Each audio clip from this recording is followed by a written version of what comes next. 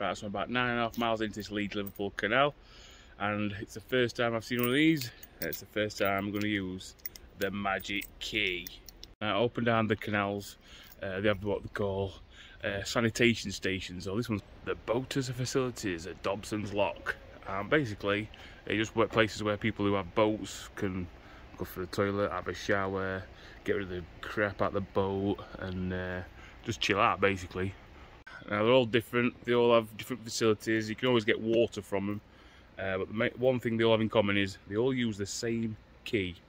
£3 off eBay, and that's the best £3 you'll ever spend if you're walking down the canal, trust me.